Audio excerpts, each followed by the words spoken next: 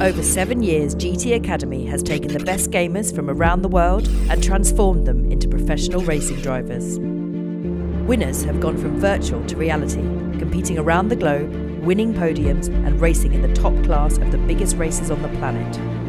The racing experiment has gone on to be the most innovative driver development program in the world and has embraced gamers from over 30 countries worldwide, producing more winners than ever.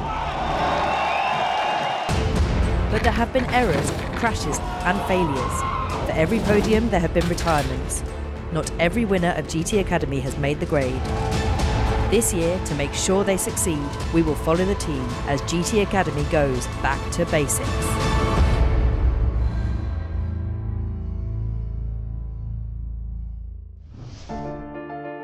The first GT Academy was held in 2008 as an experimental way to unearth driving talent via PlayStation's Gran Turismo game. Joining the PlayStation Nissan GT team in Dubai, Lucas Ordonez. It resulted in Spaniard Lucas Ordonez being crowned the inaugural champion. The concept was the brainchild of Nissan's Director of Motorsports, Darren Cox. Like any good idea, GT Academy is actually very, very simple. Can you take a gamer and turn them into a racing driver? Now, of course, we've seen in the last 8 years that we can, but 10 years ago, when the idea came up, no one had done it before. There were two schools of thought, madness and genius, and I genuinely was in the latter, taking somebody from a virtual background, somebody with a massive level of confidence and within their gaming world an exceptional level of skill. If you can tap into that vein of form which has made them an exceptional online gamer, I was genuinely intrigued, and we've seen what the gamers have gone on to do since. Gamers in the main turn a steering wheel, they push the pedals and they turn around corners, use the brakes and they race against other people. They're just in the virtual world. And what we've done and we've proved is that they could do it in the real world. Since Lucas Ordonez won the first GT Academy in 2008, there have been a further 21 winners who have joined the GT Academy alumni. But after winning the competition, there is no guarantee they will go on and make it as pro racing drivers. After winning GT Academy, that is just the start basically of your training. You have to put in even more legwork, the training gets even harder and the expectation on you gets much bigger. One story that hasn't really been told a lot, there wasn't just one winner in the first GT Academy. There was a young man called Lars Schlommer, who was a taxi driver from Germany, and him and Lucas were supposed to be the first two winners, but Lars, unfortunately, didn't make the grade. He didn't adapt himself to a professional racing driver, and we had to drop him. We give the guys the tools they need to do the job. We give them all the information they need. We train the living daylights out of them in terms of psychological preparation, physical preparation and driver coaching. But sometimes it's up to them to challenge themselves and not just take things for granted. It's very fine lines between the guys that go on to have many years of racing and the ones that perhaps don't get invited back. Very, very, very fine margins.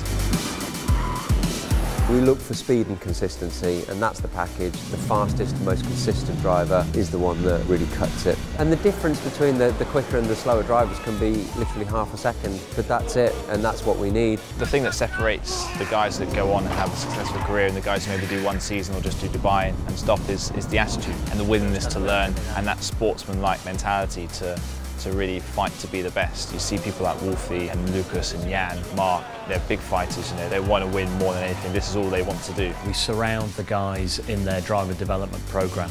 So the guys we choose here at Race Camp, they go on into the DDP and they have to work with their coaches. They have to listen, they have to be quite humble, they have to realise there's a massive amount of information to take in quite a short space of time. And coming to it with a bit of an ego, a bit of an attitude, won't win them any friends. The Driver Development Programme is an intensive training course which aims to transform the gamers into racing drivers in a matter of weeks and get them their professional racing licence. Well done, boy! Well done! Yeah. You need to learn as fast as you can because you don't have much time to learn or to improve. Every single lap you do in a race car, you need to make the most of it and to really focus on what you are doing and how you can do to get better. DDP is just crazy. Just crazy. I mean, in 2 months training, we had 2 days off. It's always fitness, media training, driving, races. It was just unbelievable to do 14 races in 2 months. The DDP teaches the gamers everything they need to know about racing, from diet, fitness and psychology to handling, braking points and racecraft. But it hasn't always been this way. Lucas Ordonez really was a guinea pig. We were making it up as we went along. We were seeing what skills he had, what skills he didn't have. There wasn't a manual that said, turn a racing driver from a gamer in 3 months. Now when we find a GT Academy winner, we know that we can turn them into a racing driver. I think every year we run the driver development program, we learn a lesson and we roll that on into the next year's driver development program. So every year we evolve and become a little more thorough, a little better, and we learn lessons from hard knocks of previous years. What we do, we add different modules that we feel perhaps the previous winner has not really been particularly good at. We take their weaknesses really and then create a module that we put straight into the next drive development program. Racecraft being one of those actually, a simulation session that really gives a big bang for the buck, so to speak. This isn't something that we dreamed up 10 years ago to know that we're here today. We've had to try different things, we've had to fail sometimes, but honestly, in those 7 years, we've turned what was a good training program for racing drivers into one of the best training programs for racing drivers in the world. During the DDP, the drivers gain their international racing licence. This gives them the opportunity to race globally. GT Academy winners now have raced pretty much all over the world. America, Asia, Australia, obviously lots of racing in Europe, out in Dubai for the 24-hour race several times, so we're racing all over the world. We've had drivers racing in everything from the Mitra Cup in Canada to single-seater championships. Lucas Ordonez racing in Japan Formula 3, Jan Mardenborough racing in GP3, the Formula 1 support series, and of course 3 of our drivers from GT Academy racing at Le Mans in the top class, LMP1. So this is a story of racing all around the world, different nationalities, whether they be French, Spanish, Indian, Thai, and the fantastic thing about it is, whether we send these guys to Canada, Japan or Australia, they always fit in with the team and the cultures, and they're learning a huge amount as people as well as racing drivers. For the drivers that make the grade and go on to race for the GT Academy team, it can change their lives forever. When I won GT Academy, it was the best moment of my life. When I won, actually, I cried like a baby because it was just too much emotions for me. It's like I won the lottery, you know, there's no words that what GT Academy does in 1 year. My dream was always wanted to be a racing driver. You know, the prize was massive. The prize was to race in the Dubai 24 hours as a professional driver. I didn't know that I'll be racing in GP3 in my 2nd year. I didn't realize how much my life was going to change. It took me about 3 months to finally realizing that I was a racing driver. Last year I was studying mechanical engineering, writing my finals exams, and now I'm traveling the world. I've been in Egypt, in Philippines, in Italy, in France, so many places, and the most important thing is that I'm doing what I like. When I was at home playing on my PlayStation on Gran Turismo, I was always driving the GT500 cars, the NISMO car, the Calsonic and other 500 cars. And it was always a dream to drive that car one day, and now I'm driving these cars in real. It's something unbelievable. I will never expect that before, for sure. While the concept for GT Academy was seeing success on the track, pro racing drivers who had progressed using the traditional route were still unsure of the idea. I think in the early days, established racing drivers were very sceptical, like I was, about having a gamer sharing a circuit with them. When it was just starting up, I was in F1 actually at the time, and I have to say I was hugely skeptical about it. I was a traditionalist. Having seen the drivers that have come through it and seen what they can actually do in sports cars and how they've developed, it's turned me around. I saw the first series on TV and it looked like a really cool thing to be a part of. And I remember in the 2nd season, even though I was a racing driver, I was like, I'll still go on to the game and try and see if I could qualify for it or get close to it, and just getting absolutely annihilated every single time, not getting anywhere near. I guess in the initial stages of GT Academy, all the professional race car drivers that have worked hard to progress through the different forms of motorsport, they were always a little bit standoffish from the GT Academy graduates, which is only a natural thing. What's it like racing against guys on PlayStation? Well, thankfully I don't know which ones they are when I come up to pass them. Let's see, if everyone can do it, then it's not very good for us, so yeah.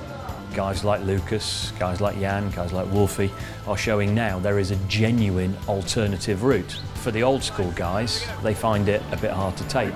It would be very interesting, you know, to put Mark Webber and Jan Mardenborough in an identical LMP2 car and just see who would set the better lap. They'd be bloody close. The gamers have been answering any critics they have on the track by winning races and top-level series all over the world. So this season I'm racing in LMP1 with the Nissan GT-R NISMO in the World Endurance Championship, and alongside that I'm doing GP3 for my second year. Racing on the F1 calendar is it's cool, and it puts you in the shop window. Everybody who's anybody in motorsport mainly is at an F1 event, so if you do well, it's been shown that you can make the jump from GP3, GP2 to Formula 1. Jan's performances and podiums in GP3 did not go unnoticed, and in Monza he had the chance to progress and race in a GP2 car for the first time. And the winner of GT Academy 2014 is Team France, Gaetan! Following on in Jan's footsteps is 2014 winner Gaetan Palatou. Of course, you always have good drivers and you have great drivers. We've managed to find some great drivers, and the latest star in the line, if you like, is Gaetan Palatou, who is a French guy who only 1 year ago had never raced a car, and this year he's raced at Le Mans. He's also raced in LMP3, in GT3, and everywhere he's gone, he's been quick. Just getting a gamer to Le Mans within a year of winning the prize was remarkable. Seeing him on the grid at Le Mans made me very proud of what we managed to achieve with him in such a short period of time. It was completely unexpected from our end, and he was really surprised. We've been incredibly impressed with him. In fact, he's done a great job all season in the Le Mans series as well. If I see me 1 year ago and now, just totally another person. I couldn't think it could be so fast. I mean, start my racing career and 10 months after I do Le Mans, so the development point from Nissan is just unbelievable, you know? Just in 2 months you get so high level in motorsport, just crazy, just crazy. Over the coming series, we will blow open the secretive world of motorsport by exploring how the team are improving this year's training programme. Join us next week, where we will catch up with 2014 winner Gaetan Palatou, and we'll find out how he went from gamer to Le Mans in just 12 months.